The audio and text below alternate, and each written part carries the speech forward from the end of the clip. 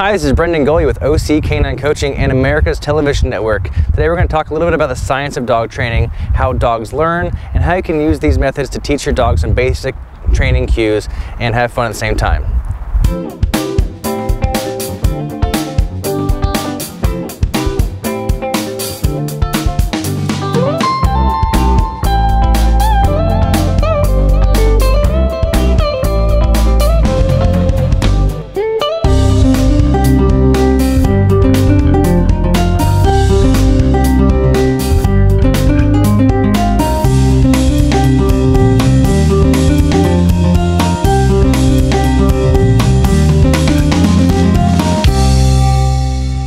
All right, to begin, first we have two kinds of conditioning. We have classical conditioning, which you've all heard of Pavlov. He's the father of classical conditioning, or actually it's training by association. So dogs learn very well by associating. It's how they survive for thousands of years. Okay, and the next we have operant conditioning. Operant conditioning involves a consequence. So let me explain a little bit more about these and how they work. All right, so let's just explain a little bit about classical conditioning. Like I mentioned before, it's basically learning or training with association or by association.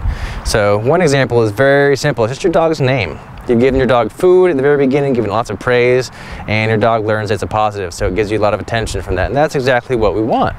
A more complex version, or something you may not find so favorable, is how about this? Your dog's afraid of thunderstorms. It hates the sound of thunder. And now it even gets nervous ahead of time because every time there's thunder, you've got rain, you've got wind, you've got all kinds of inclement weather behaviors, and at the very end you've got thunder. So your dog's even nervous an hour or two before thunder. The last one is simple. Remember I mentioned the clicker? We're going to use the clicker a little bit later. But the clicker is a simple association, right? You make the noise, you give the dog food, and now the clicker has a positive charge. Simple as that. All right, now on to operant conditioning. Operant conditioning is actually consequence-based. Okay, so a little different than classical conditioning. Now, there's two options for that. We've got a punisher or an aversive, or we've got something that's like a reward, okay, or something that reinforces the behavior. Now, the first things are punishers, all right? So we've got positive punishment, and we've got negative punishment. Positive punishment is just adding an aversive. Negative punishment is a little tricky. It's actually removing something the dog finds favorable, okay, or reinforcing. So an example of each. One, you've got a leash correction. That's your positive punishment.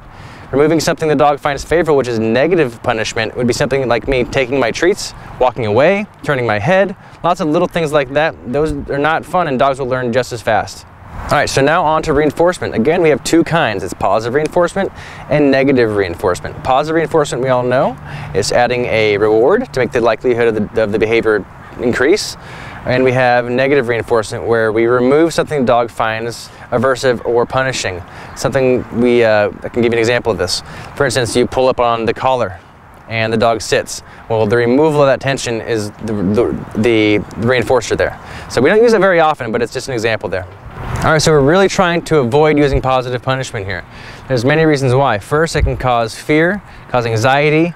It does not address the underlying motivation behind the behavior. It can cause learned helplessness, okay? It actually inhibits the learning process, and it can damage the relationship between the handler and the environment you're working in. All right, so now on to 4 different ways we train, all right?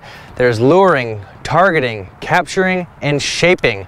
I'm going to give you some examples and some demos on how you can do this yourself. All right, so luring, the first of these, I'm going to show you right now. And I'm going to show you with Kismet, my black lab here. I'm going to show you how I taught her to go into a sit position and then into a down position. You can do this with your dog at home and see how it works. Kismet, come here. The first thing I want to do is take a food lure, okay? I'm going to put it towards her nose and pull up. And her butt should go down. I'm going to give her the reward after that. Now I also have a clicker, which I've shown you before. And to make it even easier for her, I'm going to click the second I get what I want, which is the butt touching the ground. Kismet, come here.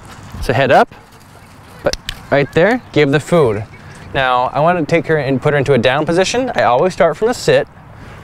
I keep the food in my hand, right by her nose, and guide her down, and then out. Try again, honey. I know, you're good at it. Down, and then out. Click, feed her the food. If I want to keep her down, throw many treats between your legs, and she'll be motivated to stay down. We'll try this one more time. Ready? So sit, click, feed. Down and out, and that's as simple as that. All right, so now we're on the targeting. Let me show you how I use targeting with my lab here and how fun it is and how useful it is. All right, Kismet, touch. And what I did there is I've actually conditioned my hand to be the target. So I had this hand on me at all times, just like you do, and I can use it for many, many reasons. The reason I use it for most is recall, which I just demonstrated. Whenever I say touch, she comes running to my hand. It saves dogs' lives. The next is simple. You could have your dog touch your hand at the vet's office, and they can give them the shot much easier. There's numerous ways to do this. In fact, I use this for trick training all the time, which is also fun for your dogs. But most often, what you just saw there is how I use it. All right, capturing. It's a little bit different, and it's not used quite as often, but I do find it very useful. In fact, I'm teaching Kismet to blink on cue right now using the very same technique. All right, so let's take a look at how we're doing this. Blink.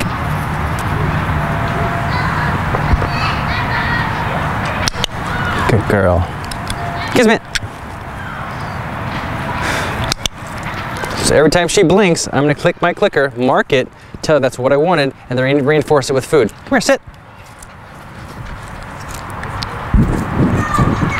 Good girl. All right, and then we have shaping. Shaping essentially is breaking up or capturing many small behaviors and turning them into a larger behavior. So the one I'm going to show you today is going to place or settling on a mat. Teaches the puppies all the time who don't know anything other than a clicker.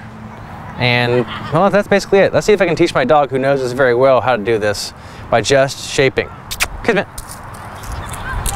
So I'm going to capture little bits of behavior that I like. She stepped on the mat, 2 paws on the mat,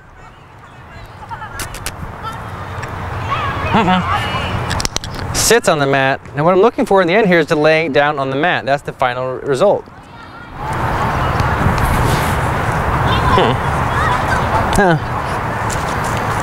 Yes, and there it is. And I'm gonna give her lots of treats, and jackpot her essentially for doing that right there, so she'll do it again next time. Thank you for joining us today, talking a little about dog training and how dogs learn.